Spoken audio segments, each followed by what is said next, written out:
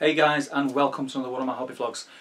In this hobby vlog I'm going to be going over my Bree board, which, unless you've been living under a rock for the past 2 weeks or so, you'll have seen on the Facebook group.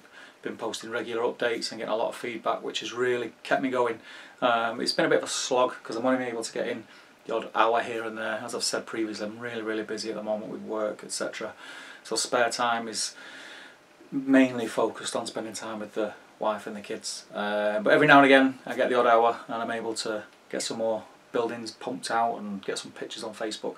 So what I'm going to do is I'm going to get behind the camera and I'm going to show you the board. It's still not finished, but we're almost there. I just don't think I'm going to get a chance after tomorrow to do a video or do a hobby vlog anyway. So I thought I'd do it now, get it out of the way, and then I'll post pictures up on the group of the board when it's finished. So I'll get behind the camera and I'll show you the board. Okay guys, so here it is, Bree. It's probably around 90% finished. I've still got a couple of little bits to do over on the far side. There's some areas inside the actual village or town itself which need sorting out, and I've got water effects to add. Just to give that feel of, like it did in the movies, it's always raining and it's a bit sort of Manchester-like in sort of talking about weather. So this is it really. I've got some mini setup in it because I was taking some photographs and working out how easy it is to get in and around the board, and working out sort of firing avenues and things like that. But overall I'm very happy with how it's turned out. It's been quite a difficult board to plan out. You know, it's not just a case of plonking a load of buildings down and you know, that's it. I do like to think I put a bit of thought into them. Someone will always find something, they go, oh, this would have been better if it was this way, blah blah blah, which you're always going to get. I don't think anyone will ever be able to create the perfect board, but that's fine. I take a lot of feedback on board, and you know, on the next board I try and sort of bring it into play, and hopefully I'll do the same with this one. So as we can see, we've got the damaged outer perimeter wall. Bree itself is surrounded by a large wall. Now that kind of created an issue for me in the fact that I didn't just want it to be, you know, the board be just the town, although, you know, there was a stage where that was what was going to happen, and that would be quite cool. But I wanted some of the outer area, and I really wanted to build the gatehouse. So to build the gatehouse, it would have been silly to put the time and effort into building the gatehouse and having it just, you know, at the edge of the board. So I kind of decided on this layout. So you kind of get in a corner of the town, and then some of the sort of outer perimeter. So there's going to be more trees. We've got this hill here. You have to excuse the mess of my man cave in the background. It's full to the brim at the moment. I'm trying to sort out more storage for all my other boards and bits and bobs. So like I say, we've got this hill here, which gives you a nice sort of viewpoint into the town. I think that shot looks really cool.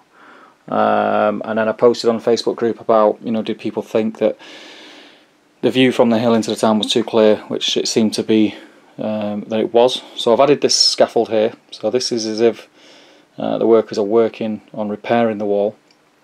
There'll be some more bricks above these green blocks of foam that you can see. Eventually there's going to be more of those, and you know, there are going to be like piles of rubble where the wall's either been knocked down or it's been taken down for repair. I've added some of these fences and little stables, like animal shacks things, in there as well to break it up. On here there's going to be more texture in and around here and here, and there's going to be a lot of mud and puddles, and there's going to be some wildlife in there. And then as you can see, I like to keep the look of the buildings varied. You know, I really like this one. It's kind of like a farrier type building where, you know, you'd bring your horses around the back to get shoed, etc. So there was going to be a smithies building there, a small smithy area, which there still may be, but I don't want to be taking up too much time on this board. It's already gone way over schedule as it is. And then we've got the prancing pony, which I'm sure you've seen plenty of before. Yeah, that was close up for the pub sign there, which is cool. Yeah, prancing pony, you've seen it before. I've had that for a while now. It's probably built about 18 months ago. lots of room for improvement on there, but I want to keep this as a modular piece. So as you can see, it slots into an area of the board because it already has a base. I did contemplate taking it off the base and fixing it, but decided against it, so I can use it for things. You never know, brawling at Barleyman's might get a comeback. I'll have to speak to GBHL James about that, but yeah, I just wanted to keep it on the base so it's separate. But yeah, that's pretty much the board layout on the buildings. Like I say, we've got the wall over here, and there's another gate entrance just there, you see. Now I'm still in two minds whether to add gates, that I'll leave it open. Again, that's another access. Because it's a walled town, I didn't want the wall to sort of, how can I say, get in the way. I know that sounds silly, but get in the way and stop you being able to play. So there's two major openings in the walls, and them being under repair was sort of the best thing that I could come up with. I thought, you know, it just looks better and makes the board really playable. It's still going to be, depending on deployment and how you roll in deployment or your board edge that you choose, there's going to be some advantages and some disadvantages. But I think it's going to be a really interesting board to play on. Really interested, and I can't wait to get some games on it. I'm also going to do some bat reps on it, scenario driven bat reps, so stuff from the movie. I've been rooting around for some GW stuff and some fan made stuff, and there's some really nice scenarios with Aragorn, the Hobbits and Wraiths, excuse me, which will be cool to play. So yeah, look forward to it. And that, my friends, is Bree. And now, after I've finished this, I will be moving on to Dale, so keep an eye out for that. That's it, guys. That's my Bree board. Like I said previously, I'm really happy with it.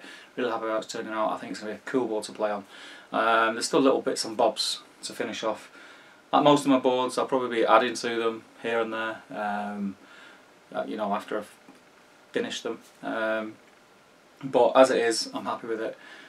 Just water effects and a couple of more fences and paint the sheep and cows and goats and things that are going to go in there. And I'm going to call it done. I'm going to put a line in it. So hopefully this evening I'll get a bit more of that done, and tomorrow, which is Sunday, and then Monday evening after work, I'm going to get the baseboard done for Dale and move on to that. So keep an eye out for some updates on Dale. I have been speaking to a few people who've been messaging me over Facebook and commenting on the posts and the pictures and things like that, which is great. And there is a couple of guys who are thinking of doing a Bree style board, and I'd be really interested to see other people's interpretations of it, because that's where you get a lot of your ideas from. That's where I get a lot of my ideas from. You know, I'll go online and look at what other people have done and think, oh, that's a good idea, or oh, I wouldn't have done that way, or you know, things like that. And it really does help. So if you are doing something like this, if you've done the build with me for the Bree style building, let me have a look at what you've done. I'd be really interested to see it, and it'd be nice to know that people are following those videos and getting involved. So I'm going to leave this video here, and I look forward to speaking to you all soon. And I think I will see some of you at the doubles event, Jamie and Harry's doubles event, which is going to be cool. That's next weekend, and we may have some announcements for Top Table Wargaming prior to or over that weekend, but we'll see. Well, I look forward to seeing you all soon.